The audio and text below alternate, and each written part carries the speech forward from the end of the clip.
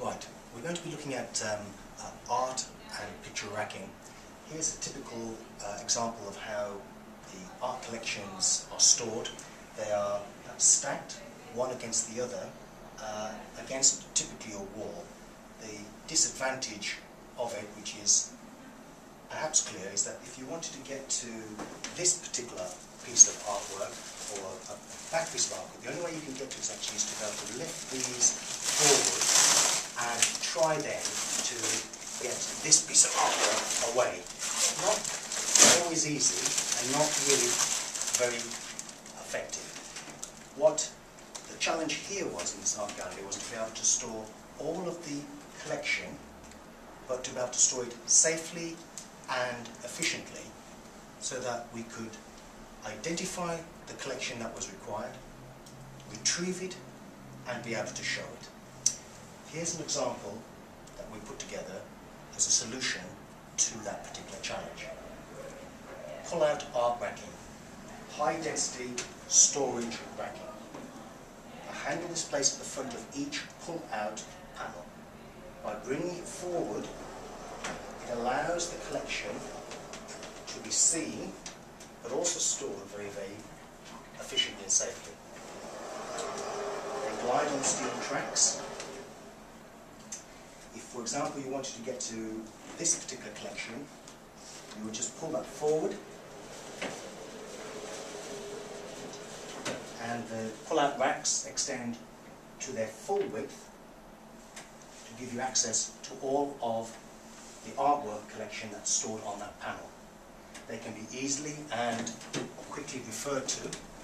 All of that panel space can be used to store different sizes of pictures to create a montage. When that collection is viewed and wants to be returned, a very simple and easy push enables that to be returned back into the storage facility. The distance between the panels is decided by the thickness of the frames of the artwork that's to be stored. Here, the typical gap between the pull-out racks has been set at 200 millimeters. But this could be equally set wider if the frames around the artwork were more ornate and bigger. So these can be set at any pitch to suit. These can be made at any height. Depending on the ceiling clearance, these panels can be manufactured to make the best use of the height that's available. The length of the art rack, again, is determined by the space that's available.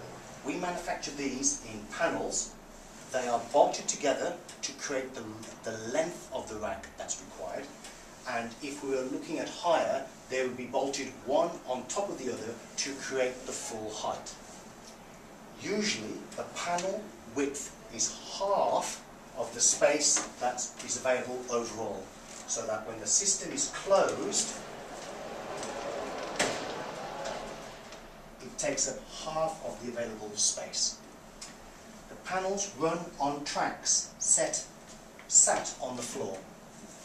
These tracks individually are levelled, and the space in between is filled with a non-slip melamine floor infill panel, so that you create a flush and safe walkway within the system. At the front of the system, we have an aluminium ramp. This ramp provides a gentle rise from the carpet finish up into where the art racking is stored. It means trolleys or steps, or people can walk through into the system without any danger of tripping over and with ease. Each track is set for each pull-out art rack. Above, you'll see here guide rails. These ensure that when the rack is pulled out, it runs smooth and evenly along the path that it was intended. All of the weight is transmitted down onto the tracks in the floor. The guidance above simply ensures that the pull-out rack comes out straight and true. The top rail is fixed to the ceiling, or it is sometimes mounted onto its own supported steelwork, so that the ceiling, if it was much higher than the intended system, is then held on an overhead steelwork. In this instance, the overhead guide tracks were fixed straight to the ceiling, which is quite common. So here we have the end result. Pull-out arc racks, handles that you can use to bring access easily available.